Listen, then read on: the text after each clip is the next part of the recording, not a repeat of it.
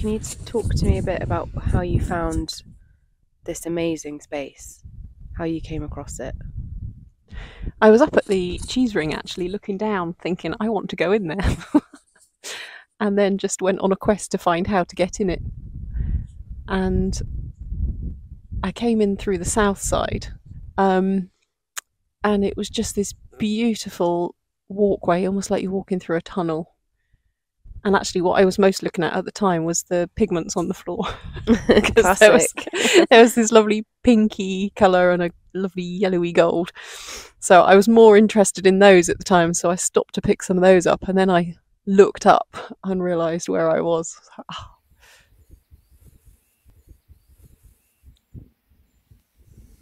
And so, do you want to kind of talk about your interest in this combination between the man-made and the natural? Yeah, it's a weird kind of conflict I've got between those ritualistic sites and the industrial ruins. I think they all look amazing for their own reasons, but at the same time they've got varying meanings to them. Some were built for celebration, and some were built, like you say, out of greed. And some celebrated the land, and some just abused it. Mining brought industry, yeah. But it's always been a beautiful place to go. Everyone's always been, as you know, so over millennia, people have been attracted to the landscape and the feeling of it here.